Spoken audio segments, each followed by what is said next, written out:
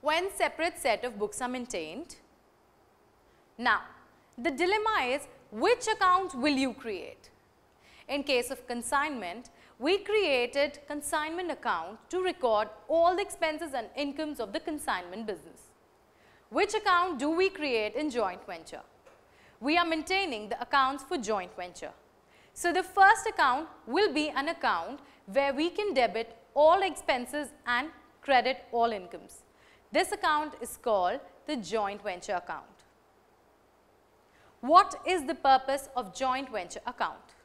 Why do we prepare final accounts comprising of profit and loss account and balance sheet?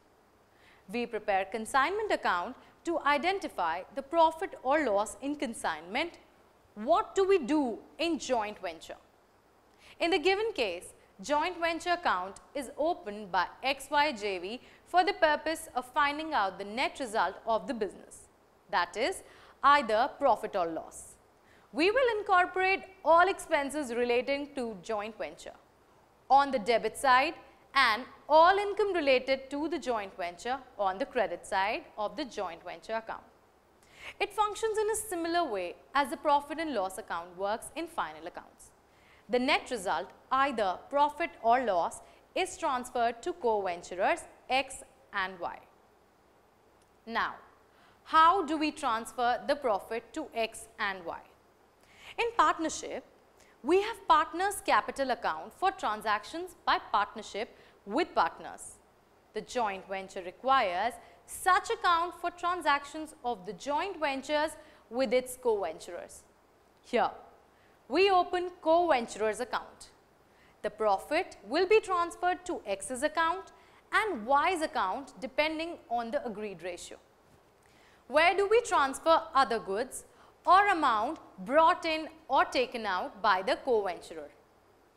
This co-venturer's account will also record the amount of cash, goods brought in or withdrawn by co-venturer. It also records joint ventures expenditure made directly by co-venturer. Now, that we know that all that is brought in and taken out is recorded in co-venturer's account, where do we record the second effect for the money or cash brought in by X or Y? We have learned that money that comes in is either held as cash or deposited to bank account. So, in whose bank account do we deposit the money if all co-venturers contribute for the purpose of joint venture? In our example, we have co-venturers X and Y.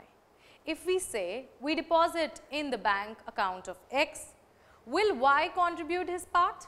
Or if we say we deposit in the bank account of Y, will X contribute his part?